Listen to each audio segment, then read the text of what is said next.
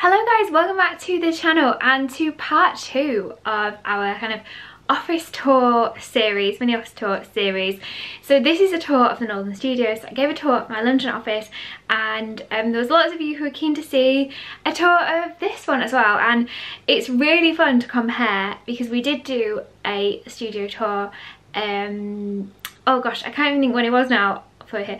I'll put a link in as well so you can kind of compare as we're going through it, because there have been so many changes. A lot is similar but a lot has changed as well. So this is the location that we pack all the orders from, make all of the stickers, make all of the stationery and notebooks and all of that good stuff. So let's get into it. This whole room, this is the spare room and used to be my bedroom when I was growing up, and we've now converted it into like the studio packing space. So it's very functional.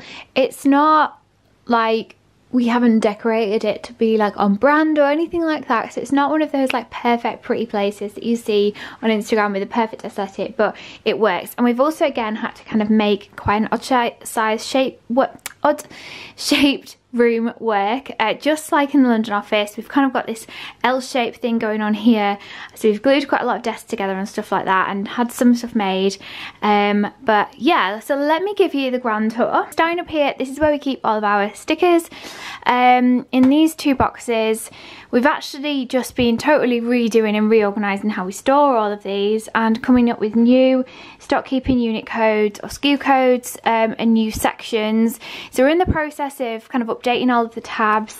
We've got lovely like printed out nice and clean tabs for everything now, so we can see exactly what is in there. We have probably about 150 designs at this point, I think. It's probably a good amount, it's probably a good guess, and that is expanding all the time. We do actually make pretty much everything to order, so we don't have a lot of like sticker stock to hand. So it sounds kind of crazy that literally 90% of our business is in these two boxes, but as I say, we make a lot of it to order, so we don't like to kind of hold on to things because it's kind of, it is like wasteful if you make tons of something and then you don't really sell it. Down here we've got these where we store our seconds. Again, we're going to have a new system for storing these, but yeah, we've got seconds in these boxes. Over here, just like tapes and things that we use to clean the stickers up. We also have this. This is, if you are a sticker shop owner, this is really useful. Basically, the silhouettes get quite dusty, and this is really good for just like blowing out the dust. Really, really handy. Over here, this is kind of like a packing station, so I think this is probably quite similar to what we had last time. But glassine bags, cellos, all that bits and pieces that we need. Things for Royal Mail bags here. Things like our like tapes, packing tapes, fragile tapes, all that sort of stuff. And more packing envelopes there, and underneath here is where we kind of have all of our different packing boxes that are all like flat pack. Up here we've got our prints. Again, we do pretty much all of our prints to order now. We did used to make a bunch, but now we just get them basically made to order. So yeah, we try not to hold too much stock of anything because I think it's just like a better position to be in. This whole bench was actually built by my dad, Mr. Yates, our chief technical officer.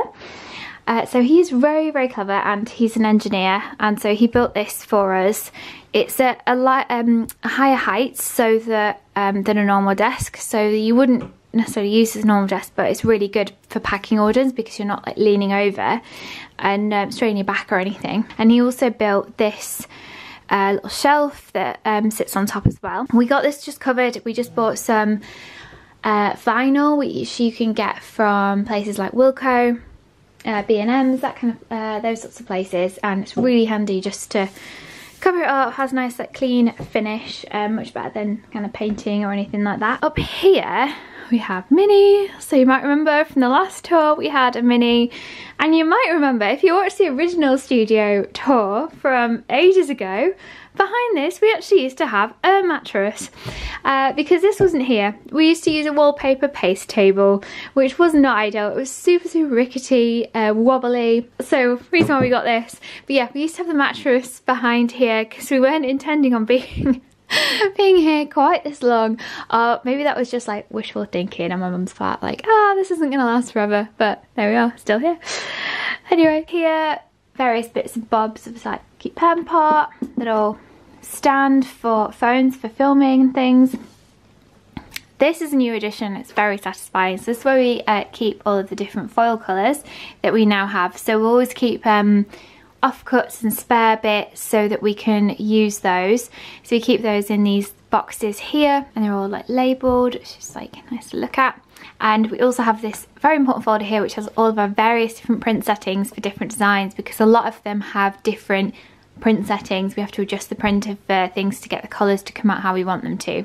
These little boxes are a new addition. So usually when my mum Lynn is packing orders, she will put the different stickers which need foil in the different colours in those boxes and like line them all up so she knows what she's doing. All of our kind of different sized, other size cellos is in here, so it's just like really easy to grab them. This I think was just like, it's just like a letter sorter from Amazon. Here we've got our two printers, our two main printers. Aren't they gorgeous? So we use the Epson Eco Tank, and we've got a HP laser printer for all of our foiled stickers. Yeah, I'd say I'd recommend either of these. So if you guys want to take a screen grab of any of them, go for it. Up here we have a little selection of all of our prints. So some of these are prints you get in the sticker subscription. So this was April, the first one that we ever did. Oh, we don't have May up here. Oh, that's annoying. We don't have May. We have June, July, August, and September.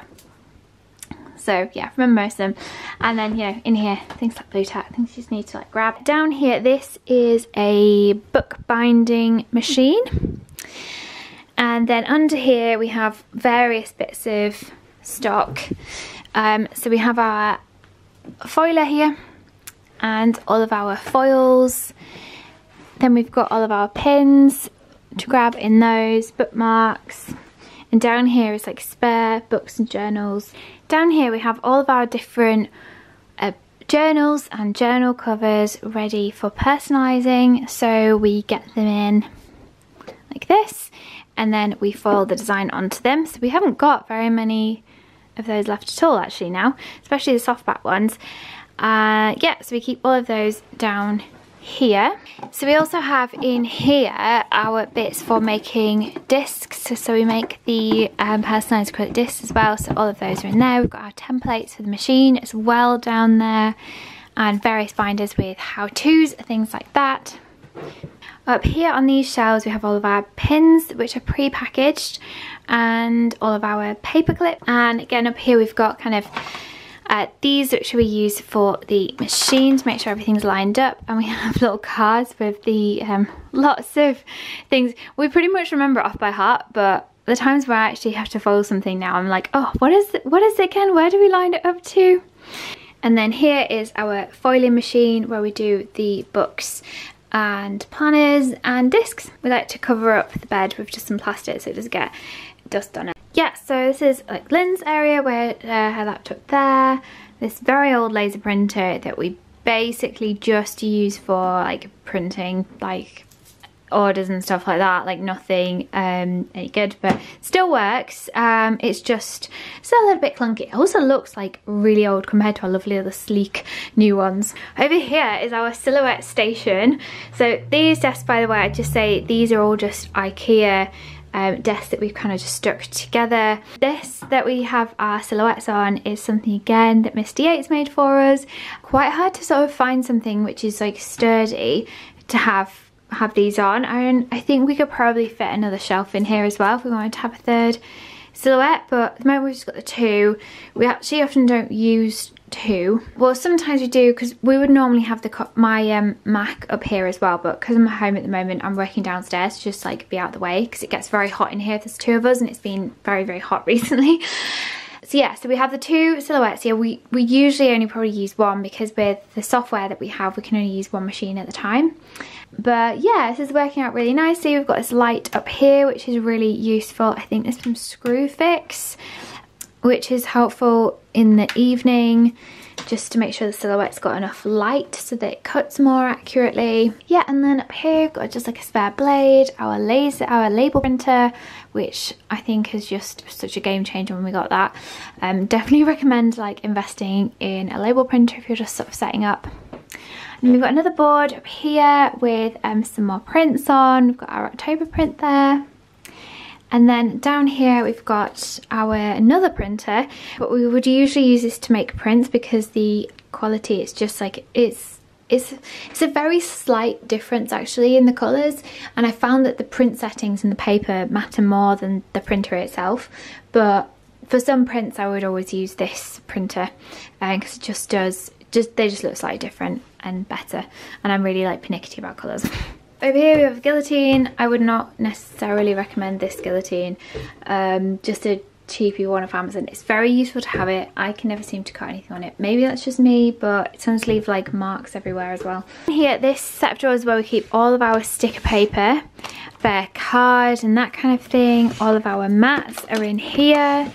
These, I mean, ideally, we've got another set of drawers here as well. These, I think I used to have craft supplies in when I was little.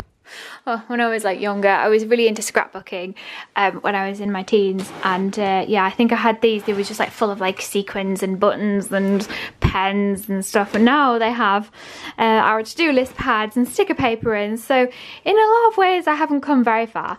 We really like to get rid of these actually, because just finding these plastic sets of drawers are always like, they're just never very sturdy, and as I say, we've had them like so long, they sometimes like could come off their runners. So I think the next thing we probably want to get for in here is like some proper drawer units which would sit under here. So there we go, that is it, that is the tour. I really hope you've enjoyed it and found it interesting, and maybe you've taken some inspiration from it if you've got your own business as well. I'm really proud actually of how far we've come. Like, I was watching the old studio tour from ages ago, and I think we've come a long way. We've developed a lot in that time, so I'm super proud. And who knows what the studio tour might look like in the future like this. I think it'll be really nice like look back on as we grow, and who knows, we might even end up in a new space. We might like decorate this one, like I don't know what might happen. Yeah, I think these are like really nice to look back on, and as I always say, you've got to measure your progress, and it's nice to look back and think, yeah, we've come really far. We've come far since that wallpaper paste table and the mattress in the background to having at least a proper packing table and things feeling quite organised. Yeah, new printers since last time as well, I think.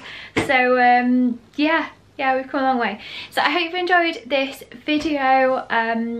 Drop a little thumbs up emoji if you made it to the end, so I know how many of you made it to the end. I'd love to know who watched it to the end. And I will see you all around the internet very soon.